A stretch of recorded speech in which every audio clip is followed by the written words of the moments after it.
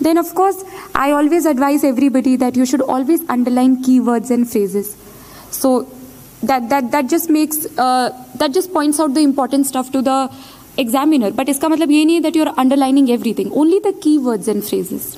For instance, if I talk about ethics, in ethics we often get questions where you get a quote and you have to explain the quote and in the context of what it means to you. So आप इसको कैसे attempt करेंगे? Of course, you will explain what you understood by the quote given, but after that you have to explain what it meant to you. So try to, अब ये नहीं है कि personally ये मेरे लिए क्या मतलब रखता है, आपको ऐसे लिखना होगा कि according to me what relevance this quote has for society in general and for the country in general. So that shows that you're not only thinking about yourself, but you're thinking about your perceptions about the society as well as the country.